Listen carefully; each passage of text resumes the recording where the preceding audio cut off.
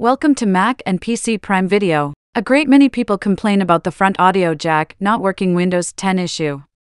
Are you also bothered by this issue? Now, you come to the right place. Usually, a computer has single audio ports located either at the sides or at the front. The front audio jack stands for the front headphones or microphone ports on a personal computer. Sometimes, you may encounter the front audio jack not working Windows 10 like many users. The main reason for front audio jack not working is related to the bad connection between the motherboard and the jack. In addition, improper audio device settings and outdated drivers are responsible for the problem. How to fix front audio jack not working Windows 10 today I want to show you. Fix 1. Update or reinstall your audio device driver. As mentioned above, the front audio jack not working Windows 10 can be caused by outdated or corrupted audio device drivers.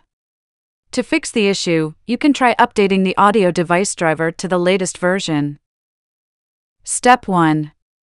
In the Device Manager window, expand the Sound, Video and Game Controllers category, and then right-click on the Realtek audio driver and select Update Driver.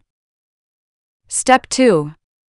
Select the Search Automatically for Updated Driver Software option and follow the on-screen prompts to install any available updated audio drivers. After that, you can check if the front audio jack not working Windows 10 problem is gone.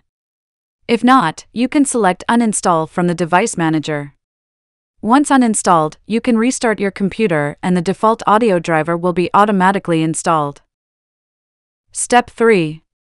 Web browser. Once you open up your web browser, head over to the website Realtek Audio Driver. I've also included a link in the description so you can navigate there just by clicking on that. Now this will allow us to download required Realtek HD Audio Manager and install it on your computer.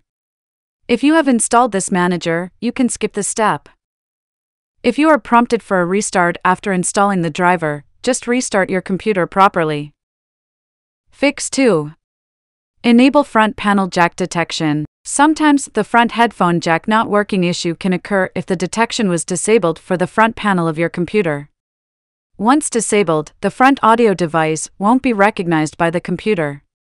Here you can follow the steps below to enable the detection. Step 1. Type Control in the search box and select the Control Panel app from the best match. Then change the view by type to small icons and click on Realtek HD Audio Manager. Step 2. Click on the connector settings icon at the bottom right corner in the pop-up window.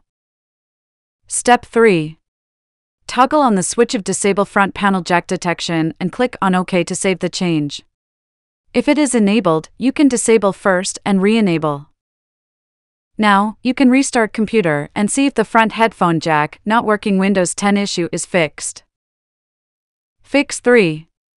Set the required audio device as default. If the required audio device to the front audio jack is not set as default, you may encounter Windows 10 headphone jack not working. To fix it, you can change the audio device settings via the steps below. Step 1. Right-click the volume icon from the taskbar and select Sounds. Step 2. Go to the Playback tab if you are connecting a headphone or speaker to the front audio jack, and then right-click the audio device and select Set as Default Device. After that, click on OK. If you connect to a microphone, then navigate to the Recording tab. Now check if the front panel headphone jack not working problem is resolved. Fix 4. Connect the audio jack to the back of your computer. A computer usually has front audio jacks that are connected to your motherboard. Once the connection is loose or bad, you may encounter Windows 10 headphone jack not working. So, we recommend you check if there are any issues with the front jack only. Here you can connect your audio device to the back jack of your computer. If the audio device can work properly, then it indicates that the issue is on your front audio jack.